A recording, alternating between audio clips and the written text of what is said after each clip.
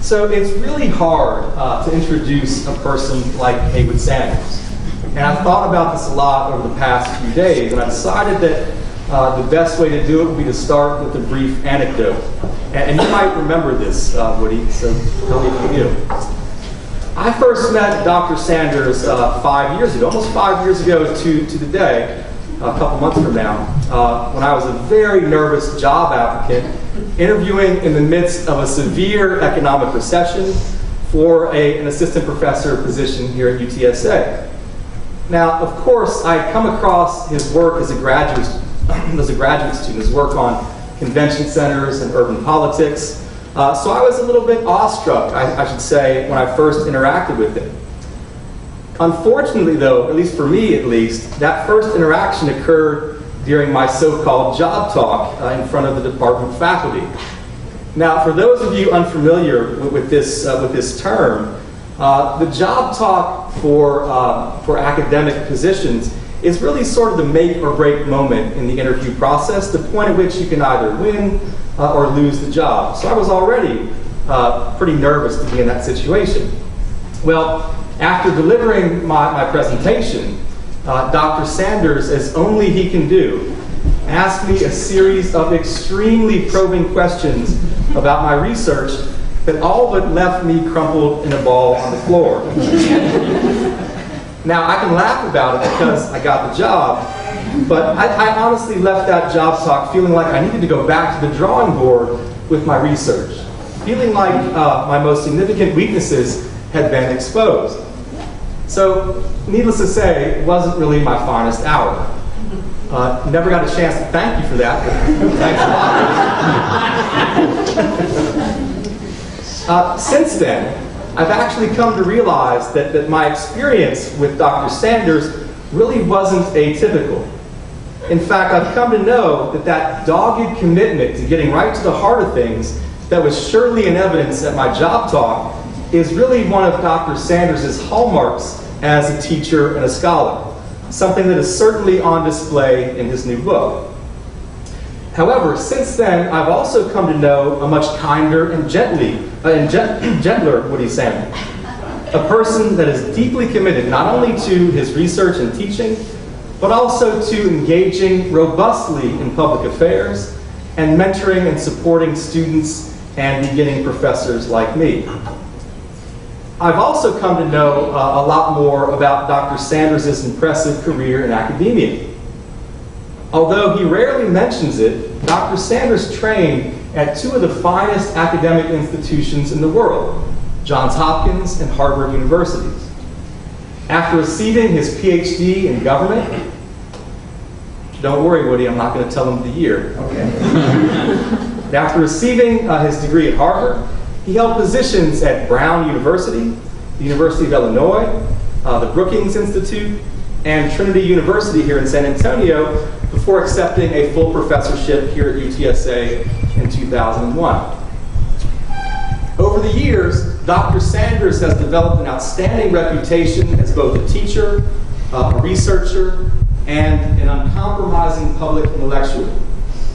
As the students and alumni here can attest, his jaw-dropping course on San Antonio politics and policy is one of the most popular classes that we offer here at UTSA. And his research credentials are just as impressive, if not more so. If you take a look, and I did this last night, if you take a look at his very, very long CV, you'll see that he has co-edited several major books on urban politics and policy, along with more articles than I can even begin to count, on issues such as urban economic development, infrastructure, and the rough and tumble world of urban politics.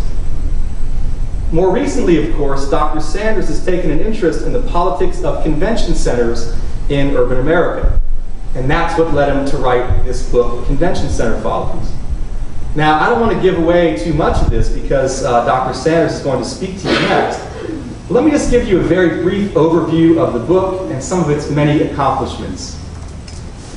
Published this past June by the University of Pennsylvania Press, which I would add is one of the world's leading academic presses, Convention Center Follies exposes the often shadowy people, institutions, and forces behind convention center development in the United States since the 1950s. At the core of the book is an argument about how political deal-making, an unhealthy obsession with downtown development and land values, and a revolution in the world of local government finance led to the privileging of convention centers over more pressing public investments in things such as schools and infrastructure. Through probing case studies of Chicago, Atlanta, St. Louis, and other urban centers, Dr. Sanders reveals how public officials have pursued a narrow development strategy centered on downtown over economic development projects that will provide greater benefits to the public at large. As historian Roger Biles said of the book, quote, Sanders describes in rich detail how policymakers have made convention centers key elements in their efforts to revitalize ailing central business districts, and why the billions of dollars spent on the enterprises have yielded such meager results. Dr. Sanders, the publication of this book is truly an outstanding accomplishment, one that I hope will reshape the politics of public investment for years to come. So congratulations on the accomplishment.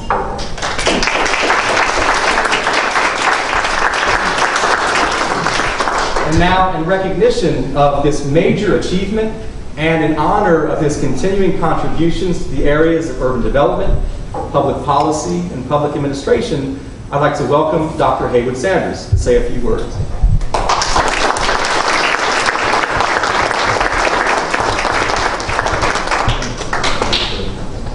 And I had no idea I left you in such a... Oh, you did.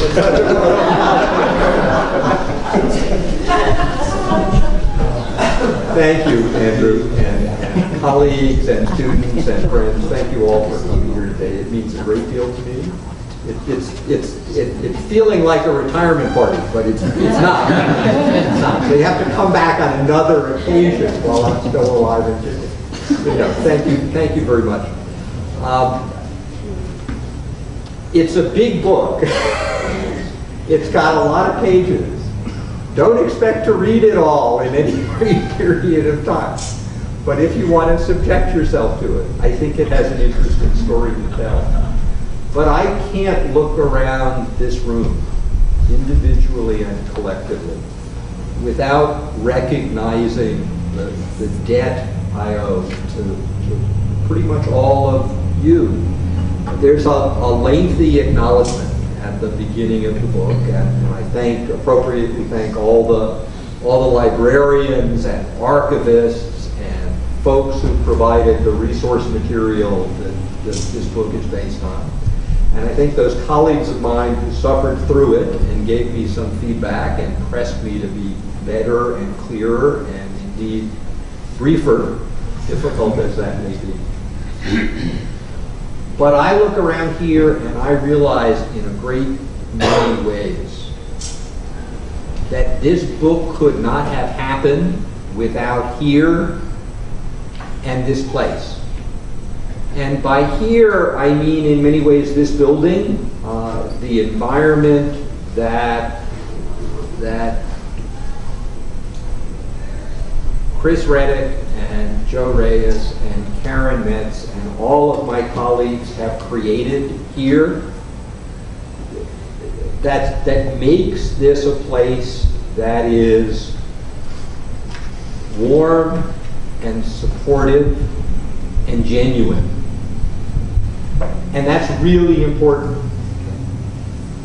And seeing the number of former students and current students who are here today just warms the dickens out of me, because it means in some peculiar way, exit papers notwithstanding, we're doing something right. Okay. But there's a larger message here as well. And it's a message that I never learned, I mean, despite all those lovely names, it's a message I never learned in grad school, and that I don't think many of my colleagues ultimately learn once they're out and looking at the world. And it's a message, it's a set of lessons that I don't think I could have learned any place other than San Antonio. And those are lessons about how things really work in a city. Because they work here, and I'm willing to argue work in a great many other places, in ways that are fundamentally difficult to understand and frustrating and peculiar. I can't help but look at Sister Gabriella and think back to the days when the most important thing we needed to secure this community's future was a multi-purpose convention and sports facility. And that would be Henry Cisneros Alamo Dome. And we got that. And I would never have embarked on this effort were it not foreseeing how that dome was sold to us and what it ended up meaning in the end. And that lesson, and the lesson of who's here in this community and what they need, and the distance between what we need to do for folks here, everybody here, and what we end up doing in a lot of ways, is what really propelled this research effort forward and kept me at it for unfortunately a great many years and far too many pages. So for that, I thank all of you. I really do. Because it's you who taught me these lessons. And every day, from what I see here and the folks I interact with here, and what I do with our students, that teaches me even more that same set of lessons. So really, I mean, this means an enormous amount to me. It's really grand, and it's just great to see you. So come and drink and be pleased, and I won't lecture you about the dumbness of convention centers, especially not when we're spending $325 million down the street, yet again. So again, thank you very, very much. It means a great deal to me.